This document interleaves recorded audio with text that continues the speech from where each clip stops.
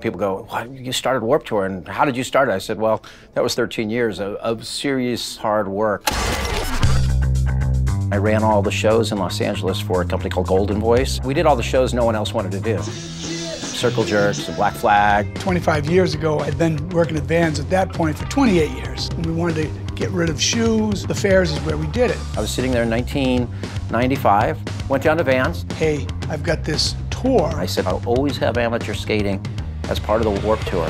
I didn't want him to feel like, you know, we're dictating anything because this is your tour.